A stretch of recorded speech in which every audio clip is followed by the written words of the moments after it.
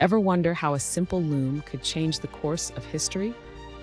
Enter the Jacquard Loom, a groundbreaking invention by Joseph Marie Jacquard in 1804 that revolutionized the textile industry. This loom was the first to use punch cards, enabling it to weave complex patterns automatically, which was a monumental leap from traditional hand-weaving methods that dominated the era. The innovation lay in its ability to control individual warp threads through a series of punched cards, each hole dictating the movement of the loom's needles.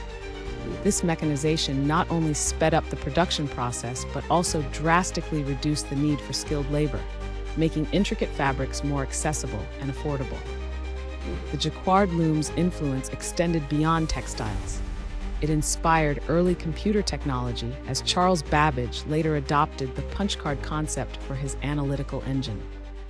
Thus, this ingenious device not only transformed the textile production landscape, but also laid the groundwork for modern computing.